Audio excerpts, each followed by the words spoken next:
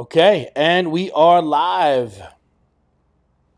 Let's check this thing out here. Okay, awesome. Click here at any time you're going to post on YouTube. Okay, good.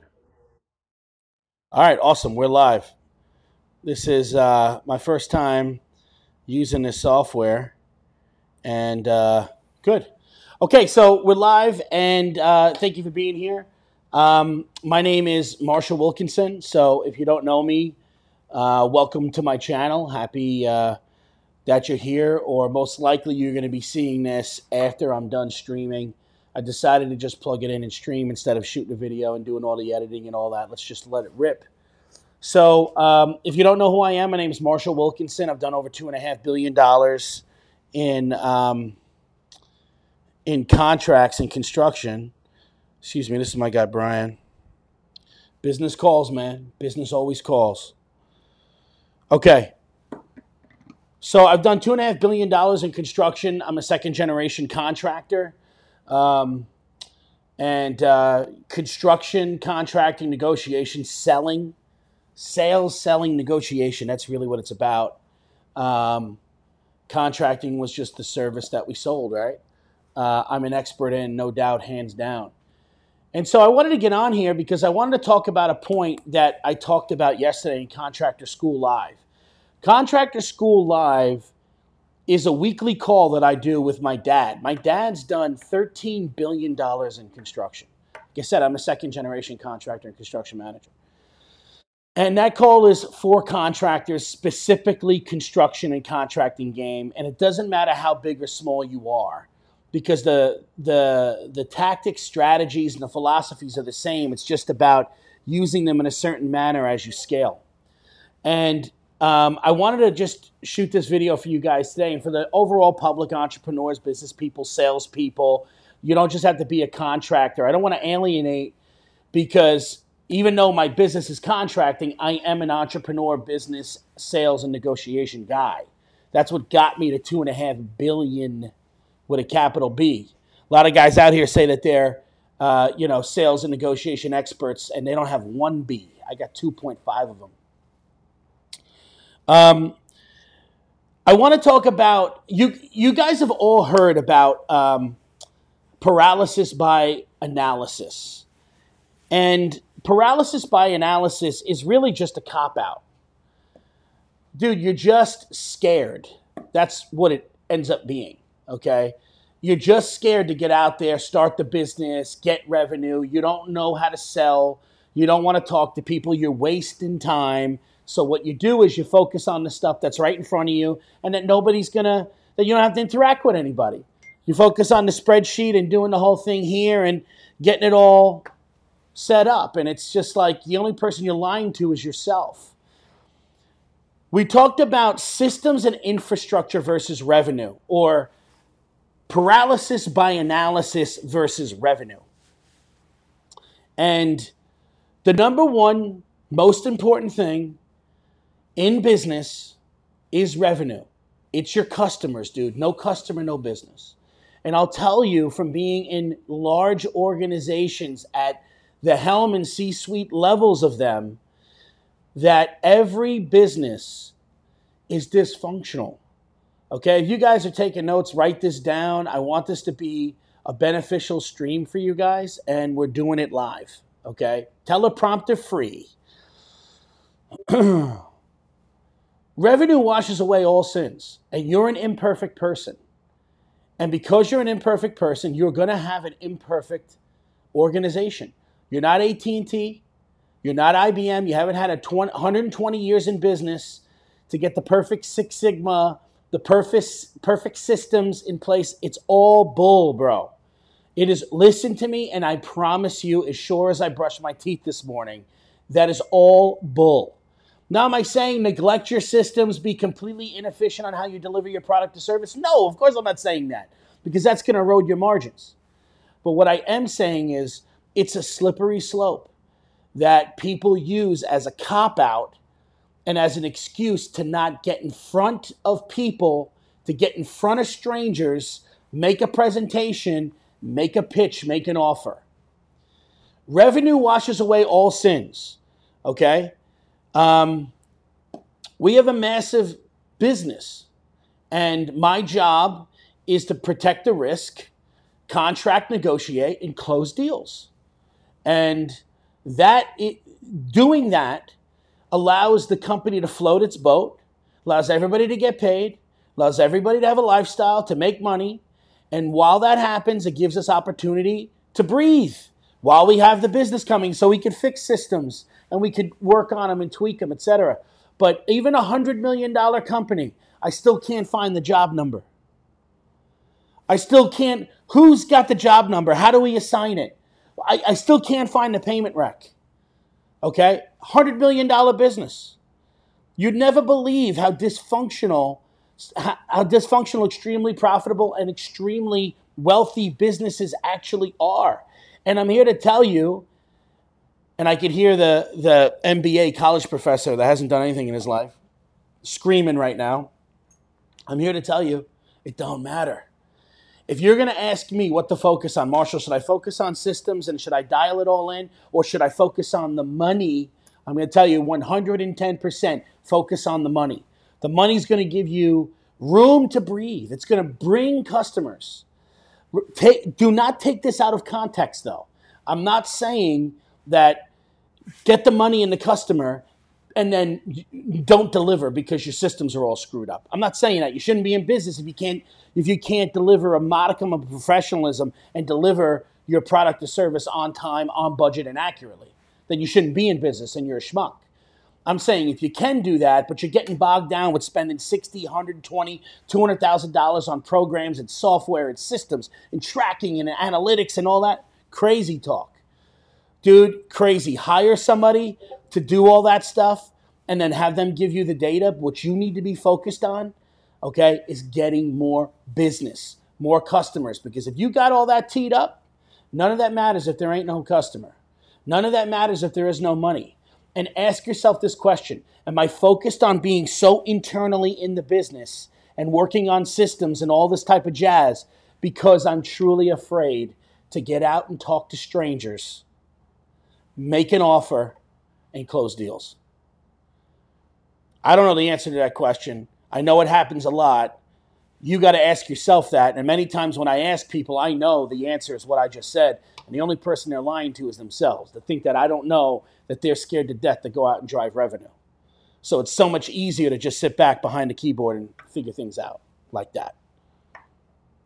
Okay? So I wanted to bring that message to you guys, man.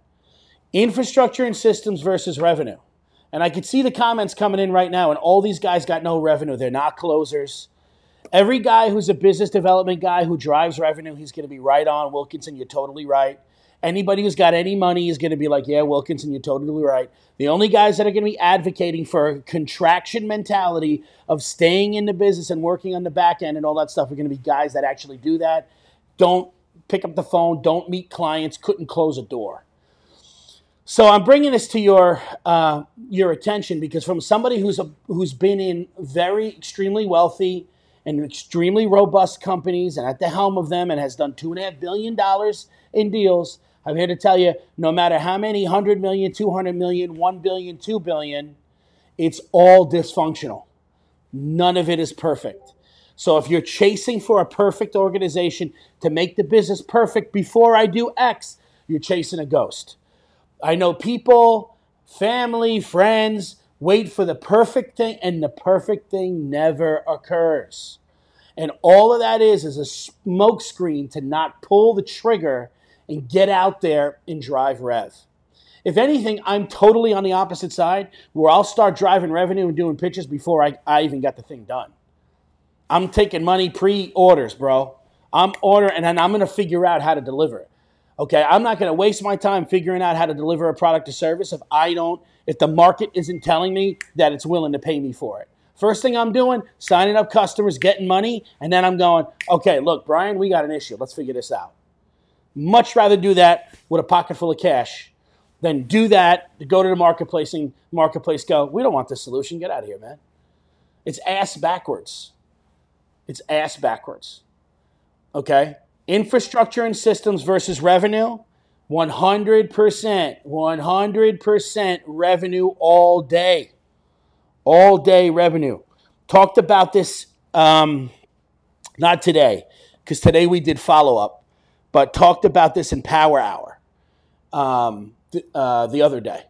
And we're focused on revenue. Everybody in Power Hour is focused on revenue.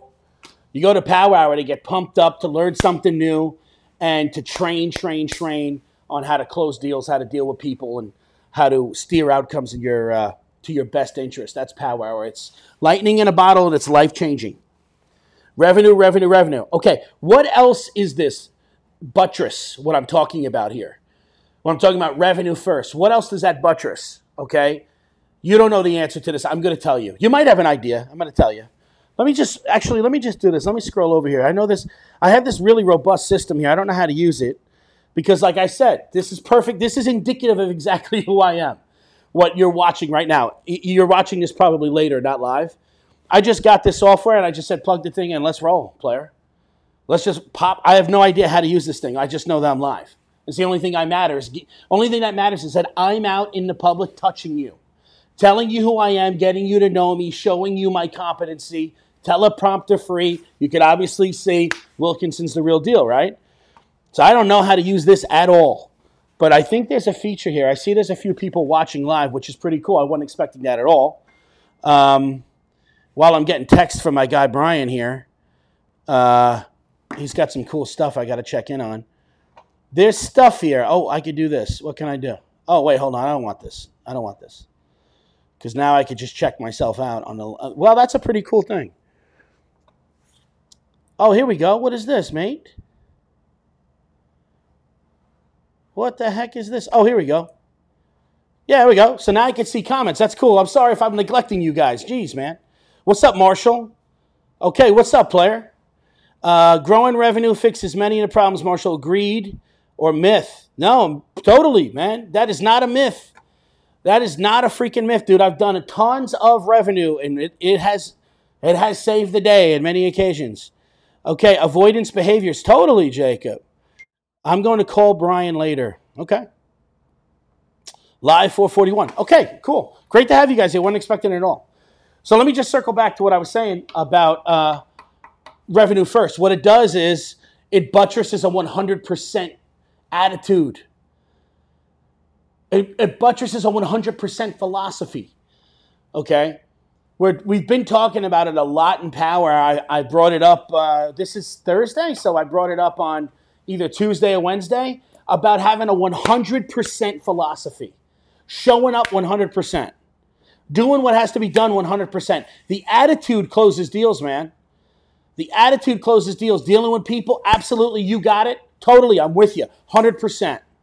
Not interested in buying today, Marshall? I'm with you totally. Most people don't buy on the first day. Most people get information. Come with me. Like, give me 1 second. What's your email? I'm sending you something right now, top of your inbox. All the information I guarantee you're looking for. Like a 100% philosophy. If you come with a 100% philosophy, what I'm talking about pushing revenue, that's always going to be the magnet that's attracting you, not the system stuff. Okay? The system stuff does matter, though. It does have a place, especially in contracting, because you got to deliver. So, you do want to be efficient, because if you're inefficient, it's going to erode your margins. And if you play like we play, public works, the margins are low in the first place. You're looking for change orders and claims. You're looking for other places to pick up money because your base bid, you're really not, you're lucky if you get 30 points on it. Okay? But aside from that, for the general public and for you guys, I talked about this yesterday at Contractor School Live, and I wanted to bring it to the public today to let you know that I know that what I'm saying is innate inside of you. Here's the funny thing about business. A lot of the comments said stuff that you have, of which you suppress, is really the right actions. Just social and societal norms and maybe environment made you suppress them, but you know what I'm talking about. You all know that what matters most is revenue. And then some Harvard Business School professor is going to argue some other angle and stupid stuff. Guy never had a business before. He came out of school, went to work for Boston Consulting or McKinsey, making $250 right out of the gate. The guy knows nothing about starting anything and how hard it is initially to start something up. It's like taking a jetliner and pushing it with you and your friends, you and your business, until you finally get enough speed to get the thing up in the air. Nobody knows how hard that hump is if you're not doing it. Okay? Revenue is what in those initial nascent stages, that is so incredibly important. And as you continue to grow and it gets more complex and you start getting sucked in and you start drinking the chalice, the poison chalice of systems and infrastructure and operations, that will sink you. You got to keep the money coming in the door. That's why all great businesses have the same things in common. All great businesses have the same things in common. They have people, tons of people. Solopreneurs are not great businesses. Great businesses have tons of people working for them because people are resources. People are tools. And if you have the tool, you will use the tool. Wouldn't you agree? People make you money. People duplicate your efforts. Okay? People allow you to put a lot more than 24 hours in one day. You know what I mean? They have people in common. The other thing they have in common is that they're constantly promoting. Great companies are always out in the marketplace looking to get attention. That is it. They want to get your attention. They spend tons of money to get your attention. And once they get your attention, it's lights on, lights camera on, lights camera action. That's what it's all about. Those are what great companies have in common. So why would you not do what a great company does? Why would you stay a solopreneur? And why would you not get out there, push and shove, and get attention in the marketplace? Success leaves clues, man. Success leaves clues. The only answer to that question is, you know what, Marshall, I'm with you, but I don't really have an idea yet. I don't have a scalable approach yet. Well, then I get that. I totally get that.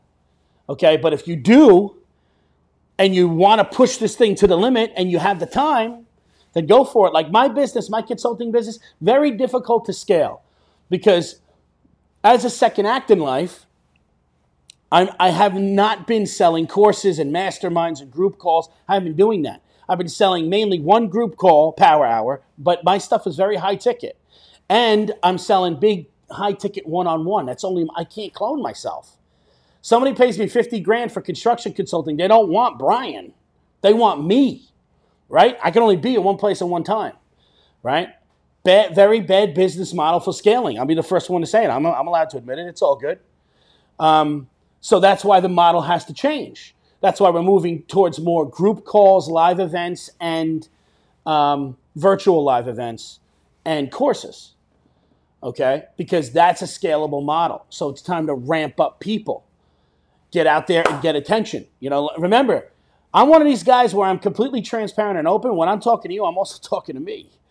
You know, I know about this stuff. I've done a lot of freaking business. But it's like anything else. If you don't do it and you stop working out, it ain't going to be good for you. Okay? So I wanted to get that point to you guys today. Infrastructure and systems versus revenue. Revenue trumps all. Okay? And always, always, always follow what the big guys are doing. Success leaves clues. There's no shame in the game. You do not have to reinvent the wheel. You don't have enough time. The plane's got to get in the air. I don't know about you, but I got bills to pay now. I got a life to live now. I got a brand to build now. I want it now. I don't want it freaking 20 years from now where I can't use it. My teeth are falling out of my head. It's stupid. It's stupid. That is like wisdom or some crap that's been passed down from poor people. You got it from your grandma and your granddaddy who come out of a recession and never had 2 shekels of nothing. The people that I know with money move fast, bro. They move fast with speed and power. My ability to make money is because I've moved fast. Ask anybody who knows me, my family, they'll tell you, Marshall's been a hustler his whole life. Marshall pulls triggers. Like, I got other people who can't move off the dime. Not me. Boom, I'm on it. Like a hornet. You won't hear from me for 6 months. I'm out swinging swords. It's who I am. That has made me successful. Then I get with other success, which I always thought was a downfall, by the way, for me. Because, you know, people are like, where you been? And and, you know, people will critique you. Your family is mainly the one. And the ones that do that. And then, you know, later, once I start getting up there, I meet other guys that are players. And I'm like, hey, dude, you're just like me. I'm like, wow, man, I ain't alone. Thank God. This thing that they called ADHD and all that type of stuff that ended up being a freaking massive blessing. Somebody tells you got ADHD, say thank you for the blank check. I'll tell you that much. Okay? You want to be running, man. Speed and quantity equal power, revenue over it all, revenue FTW, man. Okay. Awesome. Let me check out some of these comments. Really, I just hopped on here. I'm so surprised you guys are here, bro. Okay. Paralysis analysis guys are guys who haven't gotten their teeth kicked in enough. Agreed? Yeah. They're just, you know what? I'm watching my language because it's a family show, but you know what they are. The kitty cats. The kitty cats. Dude, paralysis analysis is just an admission that there's something you don't know. It's just an admission that you don't have a competency in a thing. So you're going to hide behind a spreadsheet or something. And that's okay if that's your job. Like if your job is, hey, this is the spreadsheet guy. He's the operations guy. He never comes close to touching clients. Then that's okay. Just know that your income will be capped. And you will always be used as a tool and a resource to provide a solution or to drive revenue or to help revenue growing for somebody else. They're going to benefit from your work, and in exchange, you're going to be trading your abilities and that work for dollars. Okay, Manuel, how you doing, man? Vasquez, hustler, you got that right, player. You're your own franchise. Everyone wants you. That's cool, man. That's cool. I like that. Okay, this is cool, man. I clicked this thing. This is good. This is a good little thing. Okay. All right, so how long have we been live? 20 minutes. That's enough. This video don't got to be longer than that. 21 minutes. Great seeing you guys. Appreciate you guys being here. I'm going to continue to pop on and do these lives. I feel like this so much better than shooting a video and editing the video and all that stuff. I got a sick 8K camera right here. This thing is nasty. I got my whole office is a studio. By the way, that's the George Washington Bridge behind me. You see that? Let me see. Can I see it? Yeah, right there. That's the George Washington Bridge. I'm on the other side of the Hudson. I'm here in Fort Lee, New Jersey, but I'm New York all day from New York. You know that. Sitting up here in a high rise, looking over the Hudson. Life is pretty good. Okay, guys.